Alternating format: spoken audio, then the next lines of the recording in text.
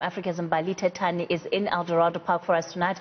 Mbali, the community there is questioning the integrity of any investigation that has been done into the killing of Nathaniel Julius, simply because that crime scene, we understand, was contaminated from the get-go without officers collecting any kind of evidence from that scene. Where are you going to buy food? Sorry, bro. Well, that's right, Kathy, and we heard that from the community members here. And this is also a spot which the MEC for Community Safety, Faith Mazibuko, went to go and inspect herself. I mean, you know that at a crime scene of that nature, you would usually see a police tape that surrounds that actual crime scene. But this is not the case, Kathy. But joining us now, we are joined by the MEC for Community Safety.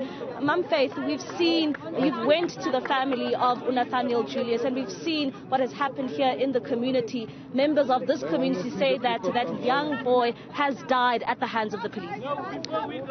Indeed, it is a very sad situation. And as the Gauteng provincial government, we dip our banner in sending condolences to the family and also to the community of Eldorado Park.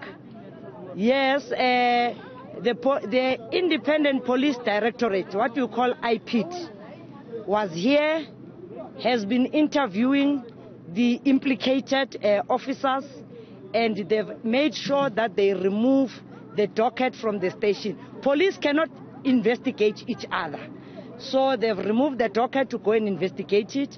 So theirs is to also interview witnesses, and really we plead with communities of Eldorado Park. They must allow that process to go on so that we bring closure to the matter and really know what exactly happened. Because we're hearing different stories of really what happened, whilst the police are also giving their own side of the story. So no sooner we allow the IP to investigate and interview witnesses and get everybody, justice must be served. All of us, we agree. But it must be served with the correct measures so that then you don't end up coming to a wrong conclusion when in actual fact it's something else that really happened. Really what has happened here, all of us, we feel we are ashamed, in fact. They say the young man was autistic, so obviously, even if you talk to him, he will not function like a normal 16-year-old, but he will be that of a younger age. So obviously, police need to always exercise patience when they talk to young people. We know that sometimes due to what the level 2 lockdown, where we encourage everyone to stay indoors, there may be others who are walking around. So as families also, let us always know where our children are, so that then it's also easy to account even if any incident happens, so that we don't get incitement from the community by others alleging this, whilst as family we don't necessarily know what exactly happened. We spent almost all day here today, and we've spoken to a number of the community residents, and they're basically saying that this is not the first time that this has happened. Another child has died at the hands of the police, and they still don't have answers for that. We have requested that file to actually be retrieved, so that then that incident that happened here before, police obviously in their training, they need to improve on some of those things. To say, if you are still, you know, the problem in Eldorado Park is that there's a lot of gangsterism. So we keep on urging community members, let us make sure we rid our communities of all the bad elements. Because now when police come, chasing whoever they are chasing, you find that even our kids are playing outside. So no sooner as community members, whoever stays with you in your own home, you know what type of life does he live, how does he make a living, so that all these other wrong people, they don't paint a wrong picture about Eldorado Park, the better. So it becomes crucial. I mean, Eldorado Park has got speed humps, it's a mini suburb. So you don't expect cars to be driving at high speed. But most of all, if we know of all those that are doing wrong amongst ourselves, let us report them to the police, so that then police don't come chasing after them and young children end up being caught in the crossfire. That's the first incident. With this one, as I indicated, it is still being investigated.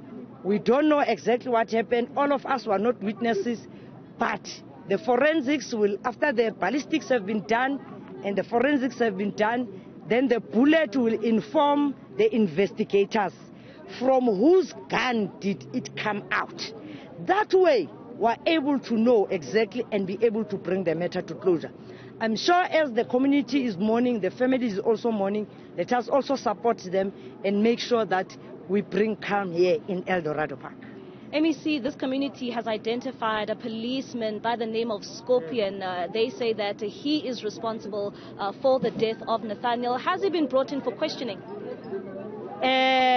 All police who work in the station, the district commissioner has removed them, so that then whoever in Sutu Unkhalefuta will be clear. So that's the procedure that they have done now, so that then you don't point at Scorpion and you find it's not Scorpion, it's somebody else. So all the police, so that then they investigate and bring the matter to a closure. So that's what we wish to appeal. So that then we also, they say a person is innocent until proven otherwise. We don't point at Scorpion when we are not sure if it is Scorpion. I doubt there's a person called Scorpion. But I'm sure he has a name and a rank. No sooner community calls him by name. Police have got names on their badges. If we can get the name, it will be better, because we won't know who is Scorpion now. But that's what we wish to appeal upon. Each time police, as community members, we deal with police, check their name, know who you talk to, so that then it's easy even to say it's so and so. That way, not all the police are painted with the same brush, but you then become specific. I repeat again, all the police that work here have been shifted so that then they are investigated properly and really bring the matter to a close. MEC, what do you have to say about the complaints coming out from this community? This police station, which you're about to go into right now, was attacked. Community members say that they are tired of coming here to come and report matters because nothing gets done. What is it as the Gauteng province that you are doing about this police station? Because we've seen a number of complaints and it seems as if it's falling on deaf ears. And this is something that's coming out from the community saying that we come here, we report matters, but simply nothing gets done. In Sotho, they say ke kgomo ya moshate. Wa itshwara o molato, wa ilisa o molato. I don't know what does it. Or in English, direct translation, it's a cow from a royal family. You leave it to wander, you are at fault. You catch it, you are at fault. I don't know how many times Minister has come to Eldorado Park.